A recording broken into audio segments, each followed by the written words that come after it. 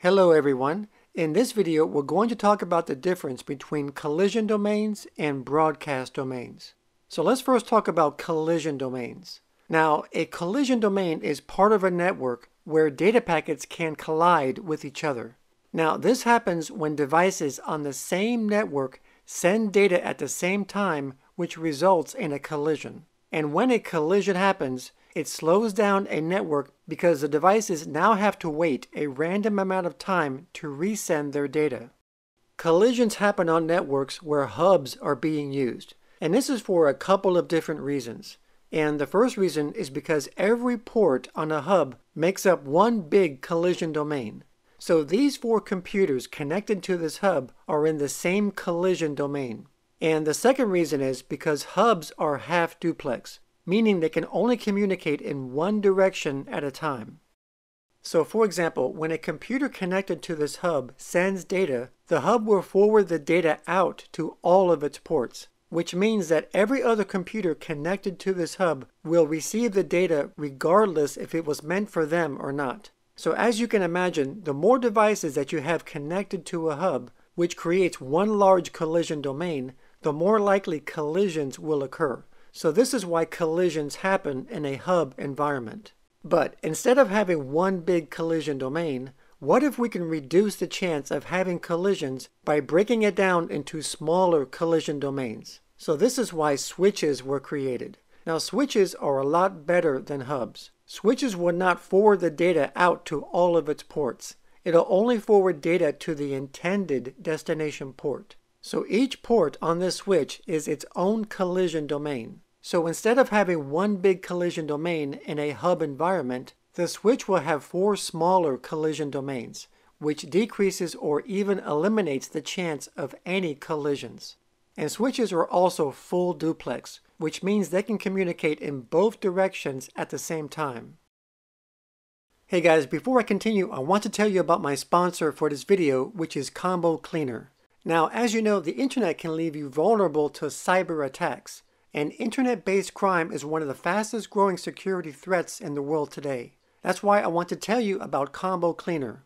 Combo Cleaner is a real-time anti-malware software application that protects you against harmful software such as malware, adware, spyware, and the ever-dreaded ransomware. Now, I don't know about you, but I know a lot of people who have been affected by ransomware, and it basically renders all of your personal files, such as documents and photos, totally useless. And Combo Cleaner protects you in real time and allows you to specify folders to keep them from being affected from ransomware.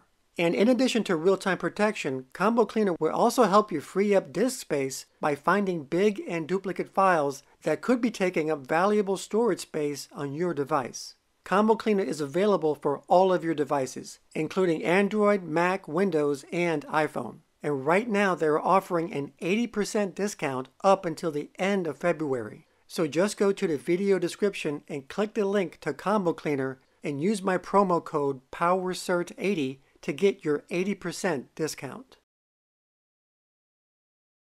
Now, a broadcast domain is part of a network where devices can receive a broadcast from other devices on the same network. So what is a broadcast?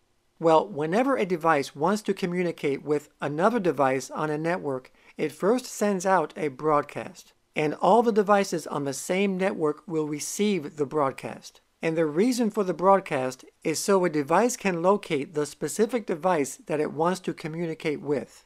And whether the devices are connected to a hub or a switch, it makes no difference, because both hubs and switches will forward broadcasts.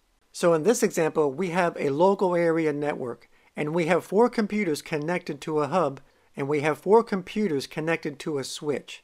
And the hub and switch are connected to each other. So this network is one large broadcast domain.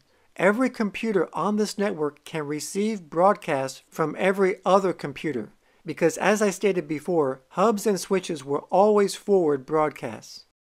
But what if the network administrator wanted to separate this broadcast domain into two separate broadcast domains? And the way this is done is by adding a router to this network. So by placing a router, for example, in between the hub and the switch, this will divide the broadcast domain into two separate broadcast domains. because broadcast cannot go past a router. The router would not let that happen.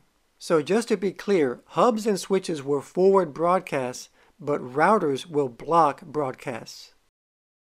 So some of you might be wondering, well, what would be the purpose of creating more broadcast domains? Well, having one broadcast domain on a small network like this wouldn't be a problem.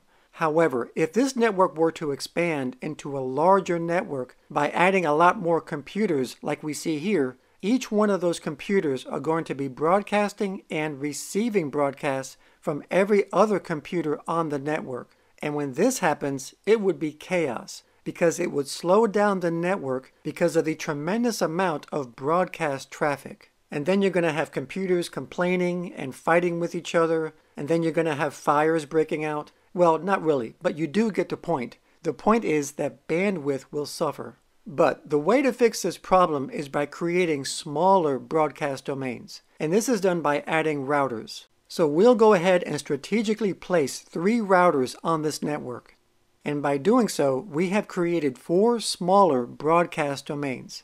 So now each computer can only receive broadcasts in their own broadcast domain, because again, routers will not let broadcasts go past them. So guys, I want to thank you for watching this video on the difference between collision domains and broadcast domains. Please subscribe, and I will see you in the next video.